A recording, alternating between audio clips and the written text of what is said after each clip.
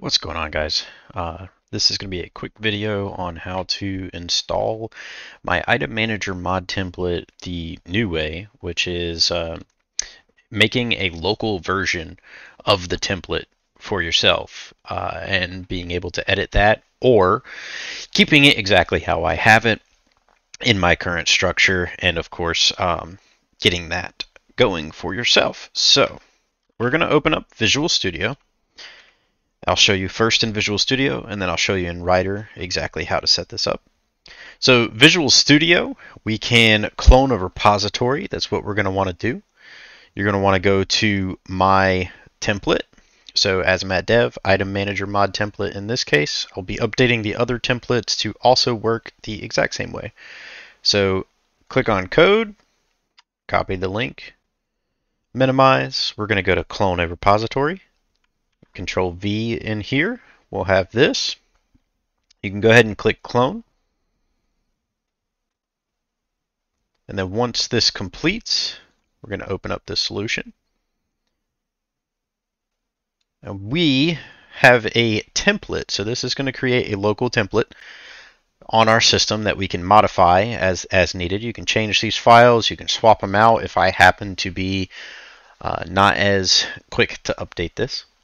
But we are going to go to Tools, we're going to go down to Command Line and Developer Command Prompt. If you have .NET on your machine, obviously, because you have Visual Studio, you should. We're going to do .NET new install in a period saying that we want to install this folder as a template. So now we have a template called Item Manager Mod Template. Short name is IMMT. All that means is you can now do .NET new IMMT on your command line. I do have an author parameter, so you would have to do a -A for that, but you would do -O, my name for my project, which is cool, and then we'll do a -A, and then we'll do, Azumatt or whatever you want to do. I had spelled my own name wrong there. But that will install a brand new template for you using this now that this is installed on your machine. So you can close this out. We're actually done. All you have to do now, since this is installed, is anytime you click New Project, you're actually going to be able to choose an Item Manager Mod template from me, or you can do mod, right? Mod template or mod in general, and mine should be the first one that shows up now. So we're going to click on this. We're going to call it Test Mod Template Template Project, right? So we'll just call it Proj. And we'll create the solution. I want the solution in the same directory. Click Next. And that -A parameter that we would be doing on the command line, we can do it here. The default is me, of course. You can specify this however you want. This is the author of the mod. So this will be how it shows when someone hovers the DLL, and also the author parameter in general. So we'll just call it test mod maker, right? And we'll click create. And you'll notice that we have a whole brand new project on the right hand side. Same files, same structure. And we can open up the plugin. We can see that it's called Test Mod Template Proj. There's going to be a lot of red. Don't be concerned about that for the second. So Test Mod Template Proj here, and Test Mod Maker is the author. So the author will actually be in the properties file, so in the assemblies info. We have this testing out as the author and the mod name, of course. So the references are all broken or seemingly broken.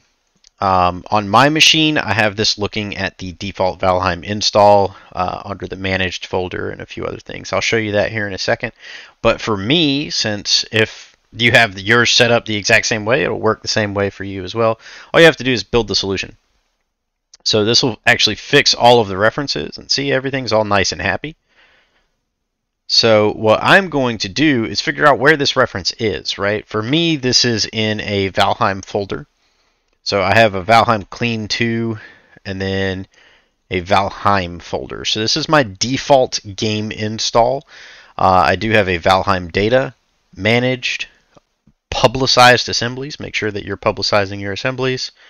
and then I have all of my publicized assemblies here. These are the assemblies that I do reference, as well as jumping out to the unstripped core lib, grabbing Unity engine, core, asset bundle, or any of these other Unity engine files that I need. And then, of course, BepInEx is also installed here. Make sure this is the latest BepInEx version. You can go into core, and I would grab BepInEx and Zero Harmony or Mono, whichever your choice is. So with this already set up, I've got a file watcher. I've got my config saves anytime the mod is unloaded, and it guarantees that I have the configuration options. It's already set up with server sync. It's already set up with a file watcher, so your stuff can be changed live. And this particular template, of course, is already set up with the item manager. I have it set up as a .cs, so you can change this, copy paste this, you can do whatever you want. If you choose to use the DLL version, all you have to do is go into libs, and if we actually open this in File Explorer, you'll see that the DLL exists, right? So we can include this in our project, reference it in our project, and then go to ilrepack.targets, and then just uncomment this line. So all you have to do is that if you don't want to use the class. Okay, so it's either or. Make sure that you're doing either or on that. But we have a fully working item manager project template in about 5 minutes, and you can do this both on the command line or any amount of times as you want. And I will be updating the project template for you. So again, just all you have to do is pull from the Git or reclone that repository anytime that you want that set up correctly. And let's show you in Writer. So Writer is basically the same. You don't have to do anything extra special or anything like that. So I'm going to jump into Writer here. And you can see that my mod template is now gone. I did make sure that I deleted it so I can just re-grab it. So we're going to go to my mod template. I am going to copy that same link, okay? That same link, right? Nothing different. Get from version control, paste, clone. And once this loads up, same thing. You can choose to keep the README, keep the license, really anything that you want to keep it. Writer is a little bit better in the fact that it does try to search for these dependencies and it does try to find them. It does not instantly break your project, like Visual Studio assumes. So this one will automatically reference, no red, no craziness. We're A-OK. So make sure that if you're going into File and New and you need to go to New Templates, I already have it here and mine will be shown at the bottom. But if it does not show here, run that same command via the command line. So .NET new -- install, okay, and then the period in order to get this template. But you can do that from up here, or you can go down here to the terminal and of course install it straight from this template. So we're going to do .NET new -- install, right, and then a period. Okay, same thing as last time. If you don't already have the template in Writer, you can run this again, clone it again, because Writer does put this in Writer projects and Visual Studio does put it in source/repos. So just make sure that you have this set up however you need and you have the template in here, and then you can run it.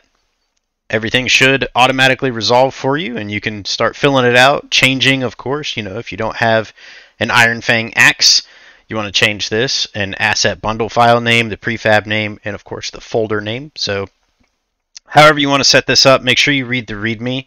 The README is exactly from the GitHub, so read this, figure out how to set up your project, and of course, same thing, just like we did in Writer, you can go into the IL-repack targets, choose to use the DLL, and make sure that you just bring in the DLL via the libs, and then just delete the CS file. All right, that's Azumatt out, and you can install all the other templates the exact same way. Thank you.